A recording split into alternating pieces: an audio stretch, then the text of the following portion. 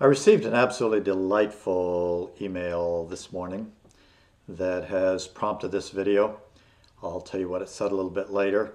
Just know that this is more of a rant than a teaching. Here's the backstory that caused the email to land well. Many years ago, there was a black pastor who was introduced at a conference as a black Christian. He very publicly, very immediately challenged his host, corrected him, and said, "No, I'm not a black Christian." He said, "When you put black in the adjectival position, it means that my black culture modifies my Christianity." He said, "That's my number one problem as pastor. I have a church full of black Christians." He said, "I am a Christian black. My Christianity modifies my black culture." Now, this is not a black problem whatsoever. We have a world of adjectives that define our Christianity. We have white Christians, we have middle class Christians, we have overseas Christians, we have Gen X Christians, we have prophetic Christians, we have Christians from the inner healing community. We have a lot of activity and focus-based Christians who allow their journey to unduly define their Christianity. And I'd like to challenge you today to separate out some different facets of your Christianity. First of all, there's the issue of design. And our streams of Christianity should be very different and distinct one from another. Where do I get that? Well, from the seven churches of Revelation. As Jesus wrote and celebrated different things about each of the churches and also rebuked them for different things. So the church at Ephesus, the prophet church, he wrote and said, "I really like the fact that you expose the false prophets, the false apostles in the community." How many times have you heard that verse preached on the last 10 years? Probably zip. Problem today is as big or greater than it was back then, where we have apostles right, left, and center. Most of them aren't apostles. And God celebrated a subset of Christendom at that time that was particularly active in exposing, confronting, and rejecting false apostles. So that is one expression. On the other end of the spectrum, Church at Laodicea, they wouldn't expose or confront anything. They were so in the middle of the road, so inclusive, so watered down that there was no fire, no passion for any sort of division. In two of the churches, the servant church and the ruler church, Jesus commented on the intensity of the battle that they were facing, and the fire and the difficulty and the challenges of just being, the existential threats that were all around them. And others, two of the others, he hammered them for their tolerance of immorality in the church. So there's room for a huge diversity in the flavors of our Christianity, but built around design and assignment and playing field, not around the pressures of the culture. So that's my first challenge to you. Take a look and come to terms with your design and the place where God has assigned you, and begin to pull out of that core characteristics of your particular walk. So let's take one of those from my own walk. In this day and age where Christianity has become glossy in many circles, I am profoundly committed to authenticity, not to artificially looking good. It's part of my brand.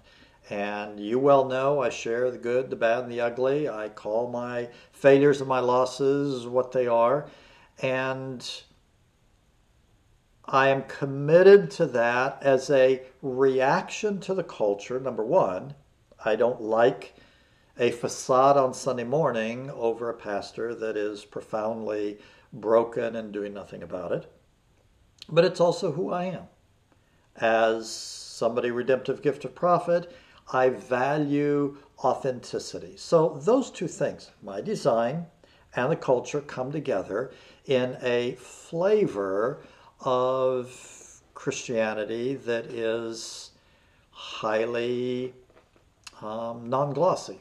It's where I am in my journey. Now, another layer that needs legitimately to be present in your Christianity is the reactions to your journey. Every single one of us has a unique journey. No two journeys are the same. And along the way in our journey, we are shaped and molded in the things that matter the most to us. So during the years when I was such an absolute mess, and I was also incidentally at the same time a pastor, I was looking around for mentors. I looked at the other pastors of small churches who were struggling, and I said, I don't want to learn from them. They're in as much trouble as I am. I looked at the pastors of the big successful churches, reached out to them, and they were too busy being successful to mess with a mess like me. And then I said, aha, I've got it, the ideal. The retired pastors who have discretionary time and have abundance of wisdom, reached out to them and was shocked at how vigorously I was slapped down because they were retired, they had boundaries, and they had ticked that box, been there, done that. They didn't do messy people anymore. I was offended, I was hurt, I was angry. And in that context, and at multiple times in the subsequent journey, I made an inner vow. I had very little hope that I would ever dig out of my silly hole, that I would ever get it together, but I made the vow that in the unlikely event I ever amounted to a hill of beans, as my mom would say, I would reach a hand back to those who were still on the journey, those who were still a mess, those who were not strategic investments for the kingdom. You know what? I've lived up to that. I'm still accessible. I still reach back a hand. I still invest in those that others are unwilling to invest in.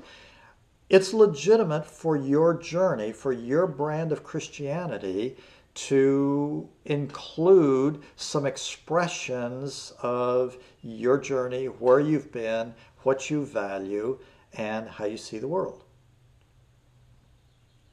Then there is a third layer that should be very significant in your Christianity, and that is how you know God, who you know God. Each one of us has a different journey with God. And although I know Father, Son, and Holy Spirit, there's a defining moment in my life, and that was during those 3 years of the dark night of the soul, and Christ coming to me after my Christianity had absolutely failed to serve me, and I was a mess. And he made those two statements that have completely defined my life. He said, number one, Christianity, the way I designed it, works. There's no asterisk, none, zero, zip, zilch. Jesus Christ designed a package that worked. So from that encounter, I bring a violent rejection and reaction against powerless Christianity, regardless of the spin. If there's a problem, if Christianity is not working somewhere, and it's not working in a lot of areas around me, that's not right. There has to be an answer. So that defining obsession that Christianity is made to work comes from my encounter with Jesus Christ. The second thing that he said is that doctrine, theology, is a fence to keep you safe, but you can't build with it. Shocking revelation. He said, you build with principles. Well, at that time, I didn't know a principle from a PBJ sandwich, but it made sense to me that coming out of a very divisive stream of the faith where we defined holiness as having more Christian enemies than somebody else because we had subdivided some truth more righteously than somebody else, and it wasn't working for me, it makes sense that there had to be a better way. So from that time on, I have looked for principles. What are the principles in the Word of God that are transactional, transformational, that work, that are portable, that can go down through multiple generations and different iterations and have legs of their own and not need a human's brand to support them? So out of my journey with a passion to find a more complete package of Christianity that works, and out of my experience of leaving a theologically centered mindset, although I still have a whole lot of doctrine and theology as a foundation, and moving into a transformational mindset, where are the principles that work and how can I activate them? That defines my Christianity. And I'm going to look at an individual, look at an email, look at an experience through the grid of where am I seeing principles at work that I can deconstruct? Or if this isn't working, what are the missing principles? That's baked into my Christianity. I look at everything through functionality, not sparkle. Does it work? Does it work across a broad section? Is it portable? What kinds of transformation can build on this transformation? My mind is continually running around principles and transformation because of that encounter with God. Now, most of you would have no disagreement whatsoever with the fact Christianity is supposed to work and that principles are important. You're not pushing back on that at all, but it's not a fire in you. Why? Because you have a different journey with God. You've encountered Him in different ways. And how God has chosen to reveal Himself to you absolutely should be adjectival in your Christianity. Absolutely. And it would help if you knew that. What is your core design? Where have you brought redemption out of the pain of your journey? And what do you know about God? How has God overtly revealed Himself to you? And those are dynamic. Those are continually changing through life. Right now, I'm circling around one phrase that has just emerged powerfully in my heart research. I've been looking at the 800 plus verses in Scripture on the heart for over a dozen years. I've got a wall plastered with Post-it notes because we're closing in on the first album of Blessing Your Heart, and I'm trying to organize all these thoughts. And God took me to a verse that I thought I knew well. You know the story. Solomon goes up to worship God. He was not going to get, it was not a transactional encounter with God. He was not trying to bribe God. He was just grateful for being a 20-year-old who was running an empire. I mean, amazing. He offered a bunch of sacrifices out of the overflow of his heart of gratitude. God came to him and said, wow, I like your heart. What can I give you? And what I was taught, what I have taught others, what I believe is he asked for wisdom. He didn't. Not according to the scriptural record. He asked for understanding to be able to judge Israel. And that comes from watching his dad. His dad's failure to set up a judiciary because as a gift of mercy, he didn't want to be the one to tell somebody they're the bad guy, empowered Absalom's rebellion, and the nation as a whole, for all of its strengths, had a very weak judiciary. And he said, you know, I need to fix this. I need to have the understanding to be able to establish a good judiciary and be the solitary Supreme Court for the nation. And God said, I like it. And oh, by the way, your understanding is not going to be effective without wisdom to go with it. You're not wise enough to know you need wisdom to go with the understanding, so I'm going to give you this package deal. But the third one, the one that's just exploding within me, is what else he gave. How many times have I read that passage? I wasn't born yesterday. I've been through the Bible bunches of times. I've read it to myself, read it out loud, had others read it to me, read it in different versions, and I've never seen what it said. God said, I'm going to give you the understanding you asked for. I'm going to give you the wisdom you didn't ask for that you need, and I'm going to give you largeness of heart. Largeness of heart. That is burning in me. That is a verse that has come alive, and I'm looking at all the Post-it notes on the wall, looking at the June seminar and the presentation. And one of the things I desperately want to be able to bring about for you is largeness of heart. I'm still trying to figure out what that is. I don't know what it is, but I can tell you what, it's good.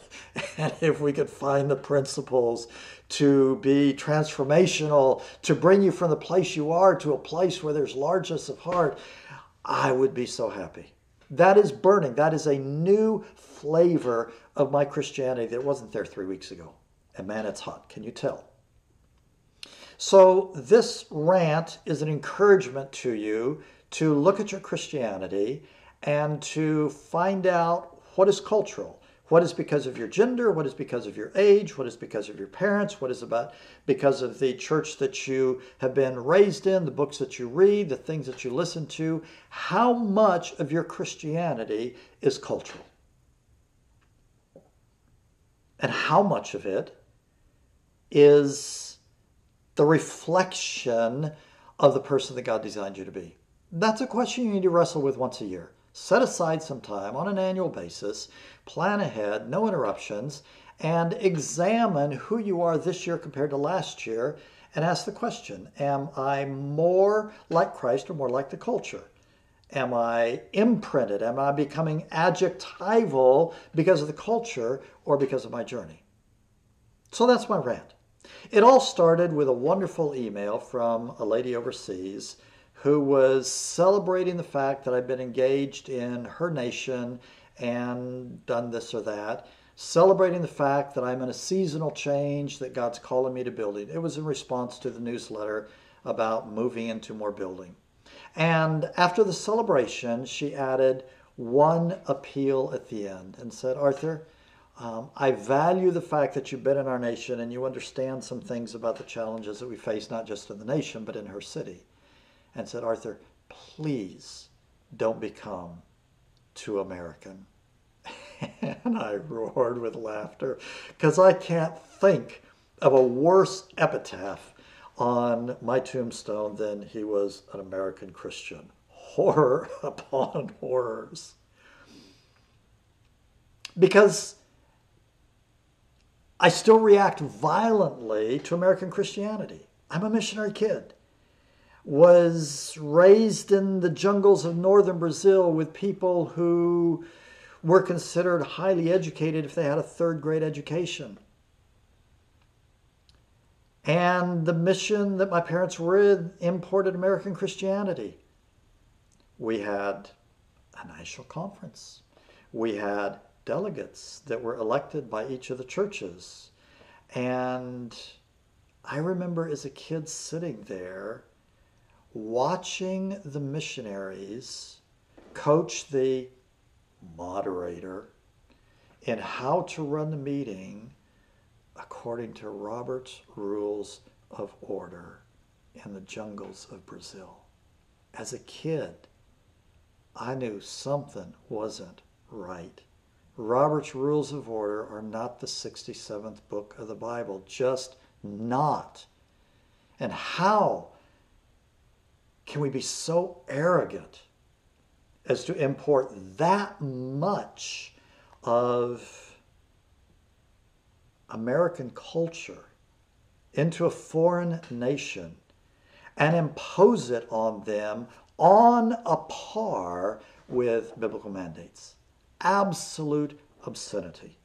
So from that violent, visceral rejection of American Christianity exported by missions, I stand here looking askance at American Christianity, knowing that I am American by God's choice and birth, knowing that I spent 10 years doing laps around the world, over 100,000 miles every year for 10 years, and that now's a new season when I'm primarily assigned to the playing field of America, not exclusively, but primarily.